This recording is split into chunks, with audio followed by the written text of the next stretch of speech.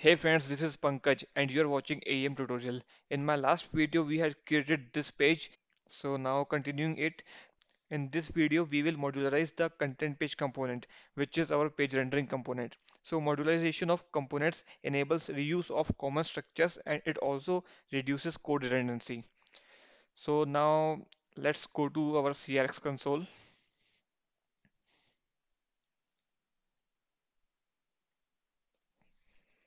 So open your CRXD console. Now go to our project, click on apps. This is our training project and within the component we have structure and this is our page rendering component, that is content page. Now right click on our content page component, click on create a new file and name it header.html. Okay, and again right click on create. Now create footer.html. Click on OK, save it, and now create body.html. Click on OK, save it. Now use my this link. This is my GitHub repository. Go to developer course. Now go to chapter 7, Introduction to Sightly. Click on Modularize Content Page Component. Now click on header.html. Copy this content and open your header.html. Now save it, paste it and save it. Here you can see I have one div and in this div I have site navigation. And here in the sleeve, in the slide tag we have toolbar and this is our bootstrap classes. We will see this later. Now go to footer.html. Again, copy the content of footer,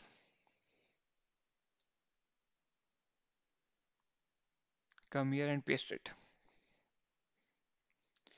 In the footer, we can see here we have within the div we have v.train, we have footer toolbar in the h2 tag, and we have back to top. This is the link back to top. Now copy the content of body.html,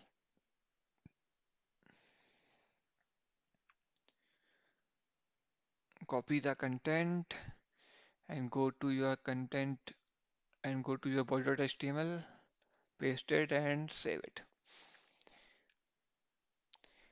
Here what we are doing, we have included this header.html. Examine it carefully. We are including header.html. We are using data slash include here. And this is our bootstrap code. And here we have placeholder of hero component. We have breadcrumb component, title component.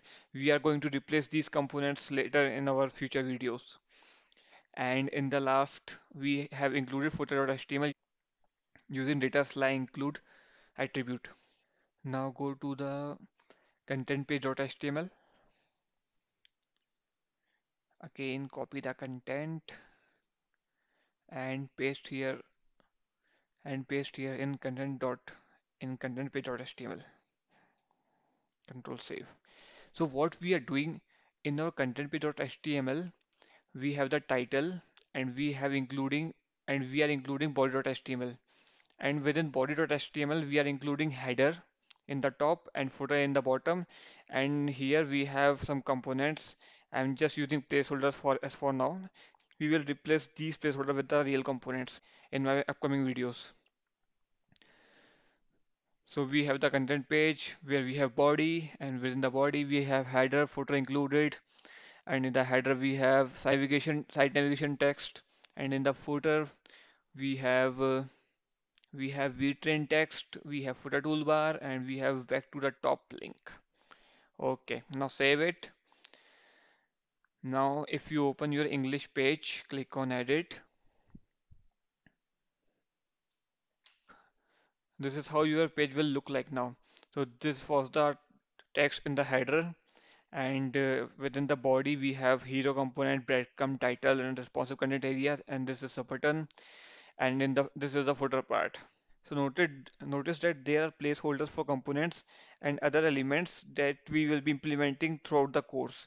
So there is no design applied yet. So the class definition that we reference in the code that are related to Bootstrap and they are not active yet. So we will define and apply the design later in our this tutorial. Thank you friends. If you enjoyed this video, subscribe my channel, like this video and share this with your friends. Thanks again for watching.